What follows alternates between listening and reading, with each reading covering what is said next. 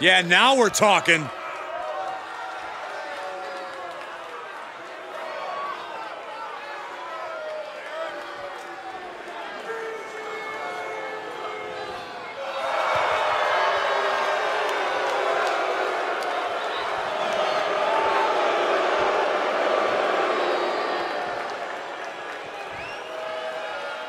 The following contest is a 5-man battle royal. Making his way to the ring from Costa Rica, weighing in at 166 pounds, the Ring Wrestling All-Star World Champion, Tony Noah. The WWE Universe has been counting the days, hours, and minutes for this match to start, and the countdown is almost over.